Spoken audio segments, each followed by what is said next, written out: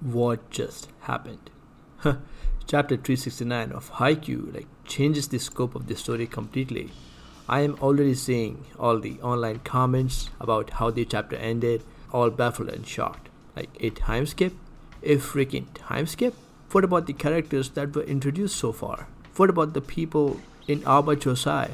What about the blocking techniques of data tech? How did they evolve? And what about my guy Oikawa, yo? What's Ushikawa been up to? My guess would be that Furudate, the author of Haikyu, would basically now focus on the story of the adult versions of the characters that we've been already introduced.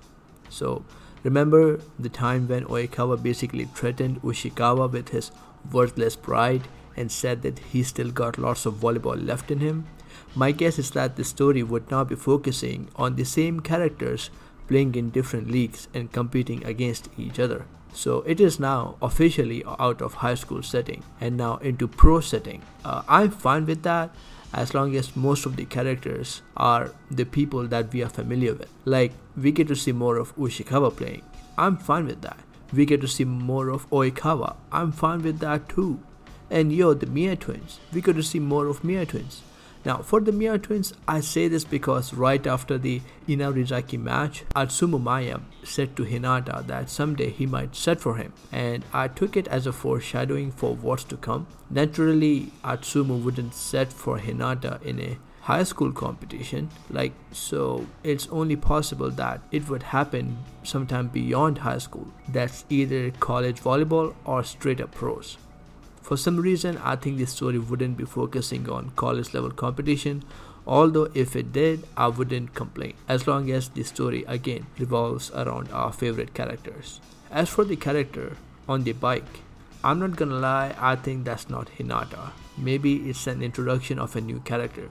And this is not the first time that the Brazil has been shown in this story. It was shown before when Takeda was giving a speech about beautiful events and special meetings happening everywhere. So I think Furudate had Brazil already in mind for a long time.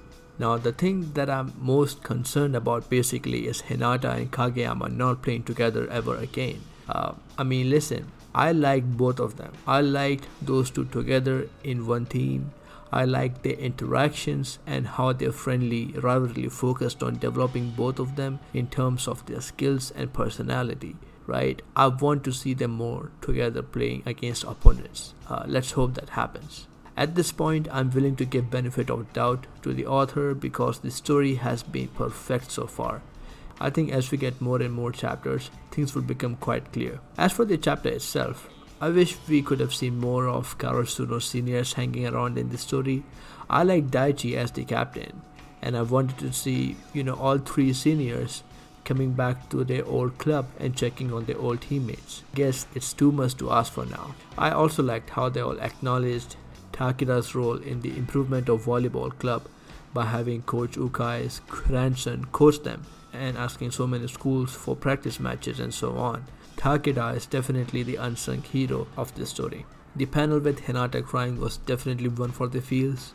Kageyama saying that he wanted to win with this team was also very monumental. It just shows how much he has grown since the first time he was shown in the story where he wanted to do everything by himself. Wished we could have seen them more playing in Karasuno, but I guess that's not happening.